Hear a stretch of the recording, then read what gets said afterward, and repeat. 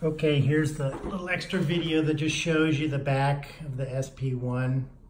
So you've got two separate channels here that they're both the same. They're not special in any way, like, you know, one isn't oriented towards mics or whatever. They've just got the two multi-inputs here, right?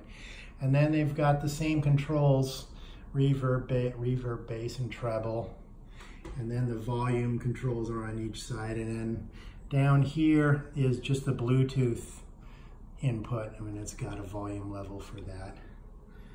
And then you've got like a line out here. And I think this is just for like upgrades and stuff like that.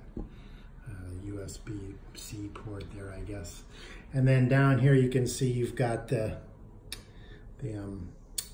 power, and if you don't have it plugged in, it just runs off the battery. Otherwise it runs off the line and it just powers by the normal AC power. So it's pretty nice. And that's about it on the input stuff.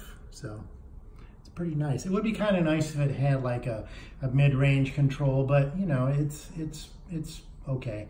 These little tone match things let you shape the mid-range a little bit. So it's got like none and like guitar oriented and vocal oriented.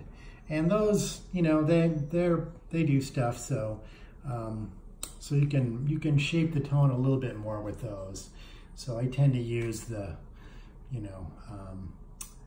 guitar one on the melody and like the vocal one on the bass, or sometimes I put it on guitar.